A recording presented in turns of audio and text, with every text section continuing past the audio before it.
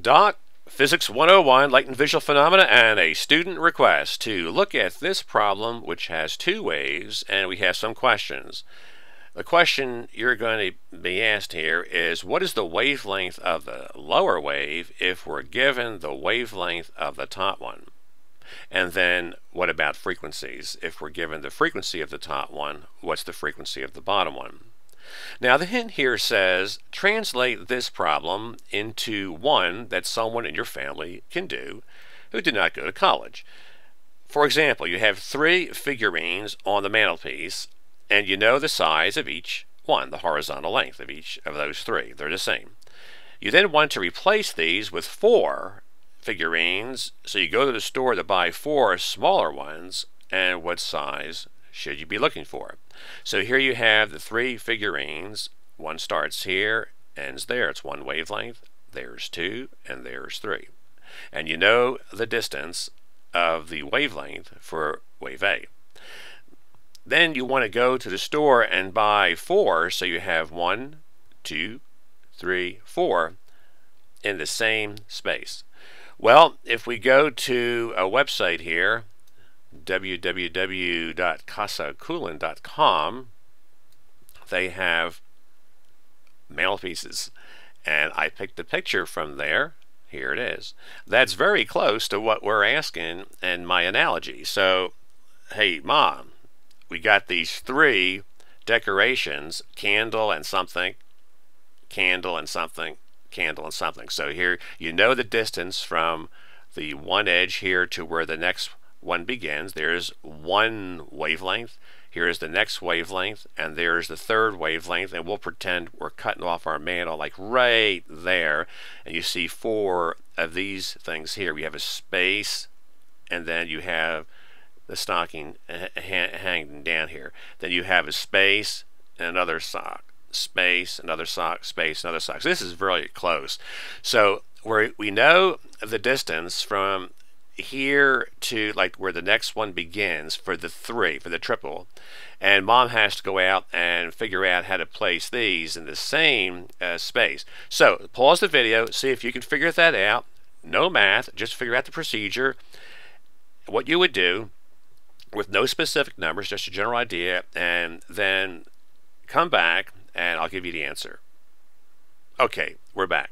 So what Mom would do, Mom would say, well, I know the distance of one of these setups up here, so I have 1, 2, 3. So Mom can figure out how long the mantelpiece is.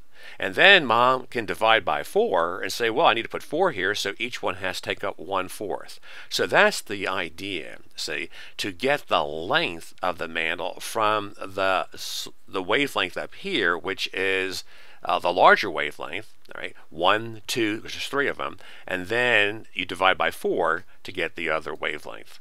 So let's look at some of the math now where we put in some numbers, and here you can say that 3 of the A wavelengths, 3 of the figurines, the bigger ones, has to fit the entire mantelpiece. So this is the entire mantle length, and that has to be equal to 4 of the smaller ones.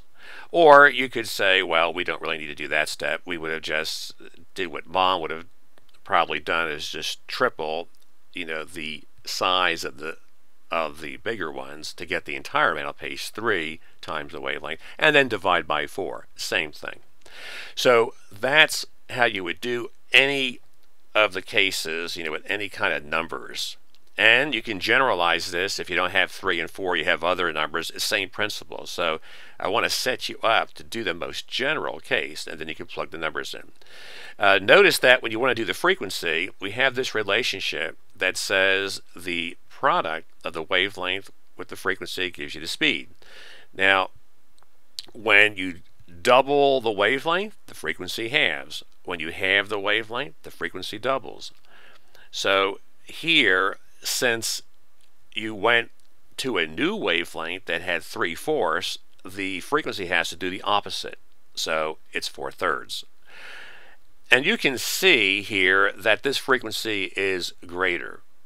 This is wiggling more times than this. So this, you have 3 wiggles, and here you have 4 wiggles.